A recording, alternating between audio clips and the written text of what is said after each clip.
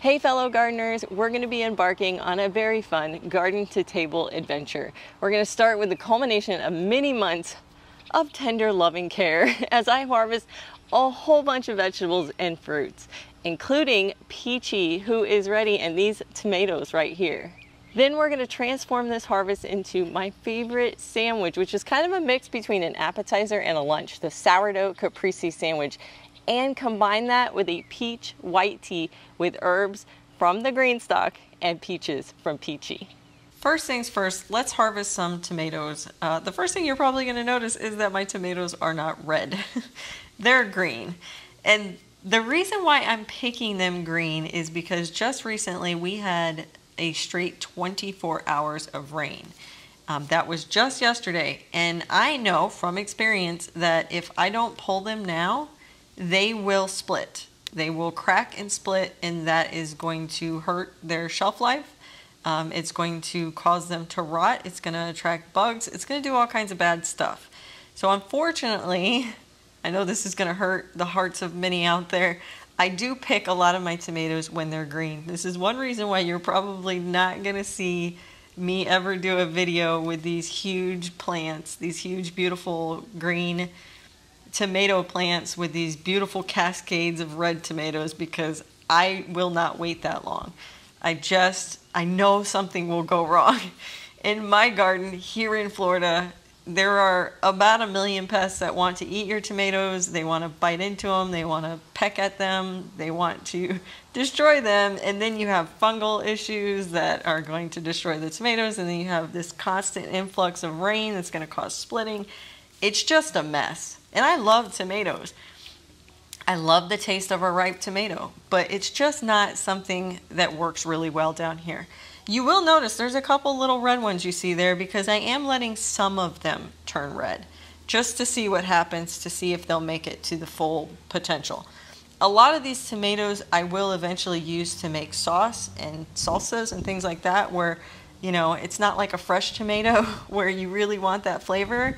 You want the flavor in the sauces and the salsa as well, but if it ripens on the counter, the taste and flavor between a vine ripe all the way on the plant to one on the counter isn't vastly different for things like cooking.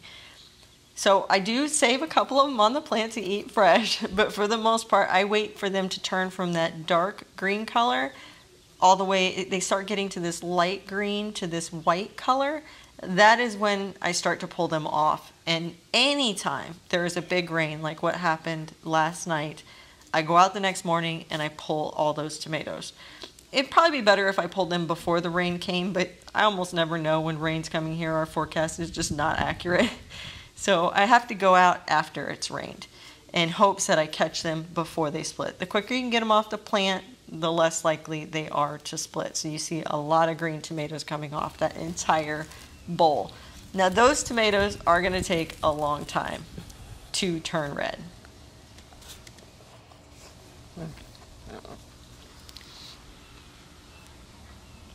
Those are by far the best tomatoes. Those little babies.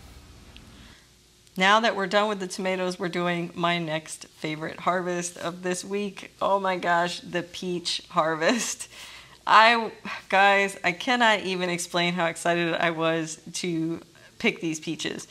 You guys know, we have been working on, how to trim Peachy through the winter. We fertilized her, we thinned her peaches. We have just been really paying attention to her this year because I knew I was going to get a good harvest, and it was a great harvest. I was very happy with it. You're probably going to notice that Peachy does not produce huge, big Georgia-sized peaches. She is a small to medium-sized peach tree. As you can see, they're about the size of the palm of your hand. They're not super big peaches, but man, are they so good. They are so good. Now, just like the tomatoes, I do have to pick her peaches when they're still a little bit hard. If I allow them to get soft on the tree, they attract the birds, the squirrels, and the bugs. And in this case, I had an issue with worms that I'm going to tell you about in just a second. And the best way to get around that is to pick them before they are completely ripe. And the way that I do that is I let the first couple ripen to the point that they're soft, usually a bug will get at them at that point, and that's how I know that the rest of the tree is probably ready for harvest. Is my first 1 or 2 peaches start to fall off from bug damage, and then I go and I harvest the whole tree, regardless of size, regardless if they feel hard. As long as they've gotten that peach color, then I go ahead and just take them all off. I do plan on doing a summer pruning of peachy here. I got that book, what is it, a little short fruit tree? I'll put it down in the description below. It's a great book about keeping your fruit trees short. So I have maybe 1 or 2 that are like this one, which is that it got worms. So there's some sort of bug or worm that's burrowing into it. So this one actually got all over. We pulled 2 yesterday that had some bug damage. I should have sprayed these with spinoside or BT right after the fruit formed, but I forgot that that was something that I did last year, and so I didn't do it in time this year. So I did lose, it looks like about 3.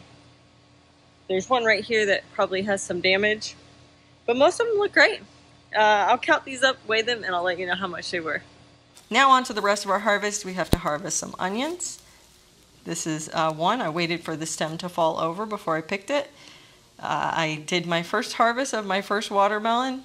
Unfortunately, it was not successful. I picked it too early. This is something that I do all the time. This is my main problem with watermelon, so I'm gonna wait longer. This one didn't end up working out. It still tasted pretty good. It was just very white on the inside. Then we have a bunch of cucumbers from my Boston pickling cucumber vine. I've got 4 or 5 plants, and they've been giving me about 3 to 5 cucumbers every week. We have this butternut squash that needs to come off, and so I'm going to sit that in the sun for a couple days, and then it's going to go in the pantry, and it will cure and stay there for several days.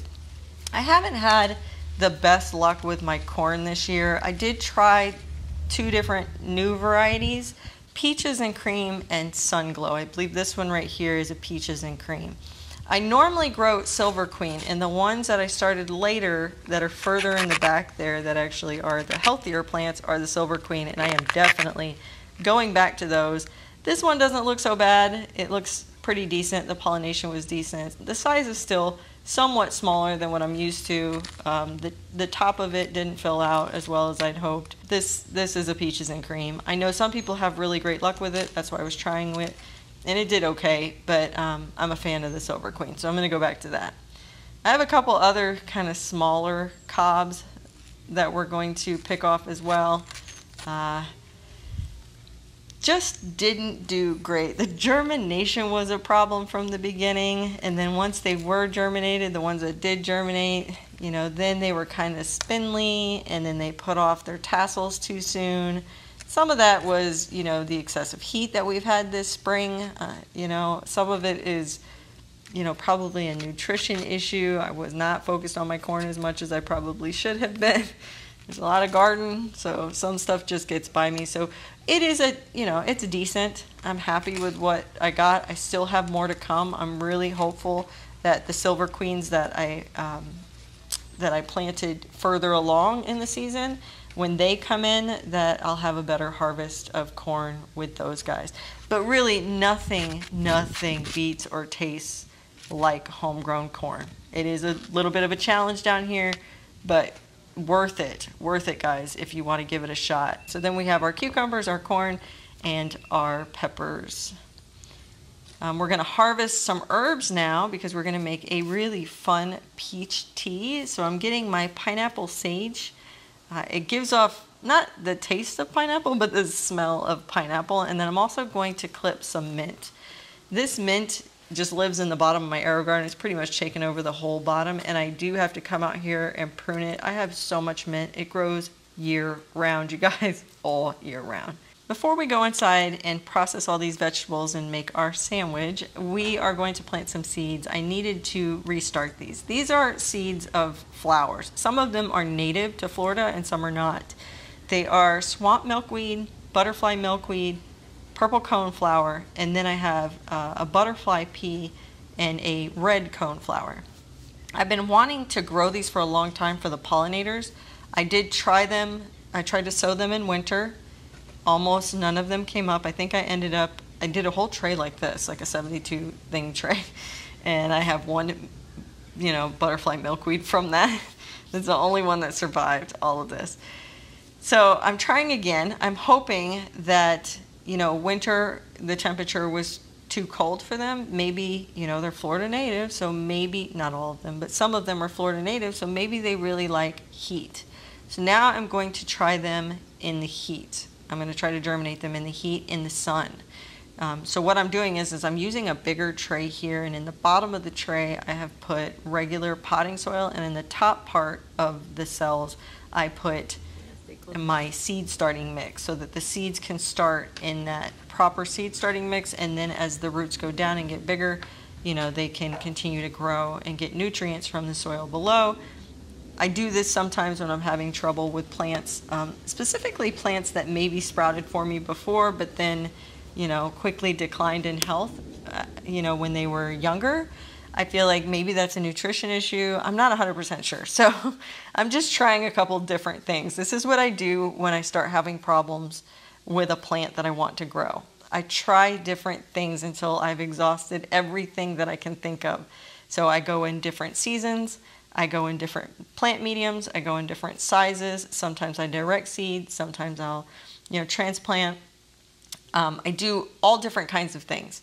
I'll even do my usual last resort is the paper towel method, which is to take a paper towel that is wet and put the seeds in the wet paper towel, fold it on top of itself, and then put it inside a a plastic bag, and I'll set that out in my patio. That's usually my last resort because I usually struggle with getting those guys moved from the paper towel to a tray successfully, but it does help things germinate that won't germinate for me. So before we move to that step, I'm going to try this step first. I'm barely covering them because I know some of these like sun to germinate or light to germinate, and some of them don't. So I put some of them under the soil and some on top of the soil, and then barely covered them. Got it super moist, and I set them out in direct sun, which I don't know, most vegetables don't like that. So I'm hoping that maybe the flowers will. So I have a little spot here in my pool. This is where most of my little baby seedlings live, and I'm just gonna water the top. I already watered the soil, like I got it wet before I planted them. That's always the best thing to do, but then I'm gonna spritz the top just to make sure that the sun doesn't boil off that water. Now on to lunch. We are going to make the caprese salad sandwich. And I'm starting with a piece of my sourdough bread here. I made a loaf the other day, and so I just took a piece of that loaf. I'm making myself basically half a sandwich, and I'm going to toast that. You could do that in a toaster. I'm doing it in my little Bravo oven. And so while it toasts, I'm going to chop up my tomato here. This is one of the tomatoes that we harvested and we let ripen on the counter. I remember the first time I had caprese at like a restaurant. I absolutely adored it. And I never thought to turn it into a sandwich until I saw a recipe one day. And I thought, that could be an interesting sandwich. So I made it actually for my friend Jacqueline over at the Wild Floridian. I made that for her when we had lunch one day, and I absolutely loved it. I hope she enjoyed it too. It's such a quick and easy but fresh, yummy sandwich. Now, I'm using a jarred pesto. I have made my own pesto in the past. I have had terrible luck with basil this year. I'm trying again. Another viewer of the channel sent me some basil that she grows in her garden, so I'm going to try that one. I believe that was Donna that sent that to me. And so for the sandwich, the rest of the sandwich here, we're going to put some balsamic glaze. And that's it. That's the sandwich. Doesn't that look amazing? Oh my gosh, guys, you got to try it. It is so, so good. With our sandwich, we are going to be making some peach tea. So I did have a few more of the peaches that ended up with worm damage than I originally thought. I thought I only had 3, but after I picked the rest of the tree, which took a couple days, I found several more that had the bug damage. And so I'm taking what I call my wormy peaches. I know, gross. But I'm taking the ones that had the worms in them, and I'm using those for the tea. It's not that the peaches are bad to eat. They are good to eat. Obviously, you don't want to eat the side that has the worm damage or the bug damage, but I'm cutting that out. You can see here I'm kind of cutting out the parts that have that damage, and I'm taking the parts that are still good and firm, and I'm using those in my tea blend here. We ended up with about, I think, 60 peaches that we harvested from Peachy, which I think is amazing. But my husband is what I call a peach monster. He can eat 60 of them in the matter of a couple weeks. So I think I might let Peachy get a little bit bigger, which I know is crazy because, you know, she's a backyard peach tree, so you don't necessarily want her to always be super big. But I might let her get a little bit bigger so that I can increase the volume a little bit more. I haven't decided that yet, so don't hold me on that. But 60 peaches was great, and for most people, I'm sure 60 is way more than what most people eat in a year. But like I said, I live with the peach monster, and he adores peaches. So after we've finished chopping up our peaches and, you know, I composted the ones that had the bug damage, now we're going to start making our tea with it. We're going to put the peaches in a pot, and then with the peaches, I'm also going to be putting that mint and the pineapple sage. I'm topping it with as much water as possible because I'm going to make this into like a concentrated tea. I'm going to let the peaches and the herbs boil here for, it was probably like maybe 5 minutes. The goal here is to break down the peaches and break down the herbs so that way they release into the water. I'm taking my potato masher here and I'm kind of crushing them a little bit as we enter the stage now where I'm going to actually add the tea. So I'm going to give them that crush now so that they have time to finish releasing all that good stuff. This is an organic white tea that I get that I actually really, really love. And it's a loose leaf tea. It's not in little packets. I take the pot off the stove and I let the water kind of come down from a boil to a simmer or to stop boiling so that way I can add the tea, because you don't want your tea put in when it's in boiling water. You kind of want it to be more of just hot water. I let it sit for about 10 minutes and then I put some really good high quality honey into the bottom of the bowl and then a strainer on top, and then I dumped all of the liquid and the herbs and the peaches into the strainer so that we can separate it. That's going to go into a half-gallon mason jar. The honey hasn't dissolved completely here, so I'm just mixing it a little bit to help it dissolve, and then we're going to pour the rest of that. It gets us about 2/3 of the way there, and then I'm just going to add some water. You could add, I use tap water, but you could add distilled water or, you know, filtered water, whatever you have. I just top that off, and then I have this little handy dandy lid. I love it. I'll put both of these, the jar and the lid, into the description along with everything else that we had in the video today. I hope you enjoyed the video today. Thanks so much for hanging out with me in the garden and the kitchen. If you want to watch more of my videos between now and my next upload, I'll put them up now. Happy gardening, guys!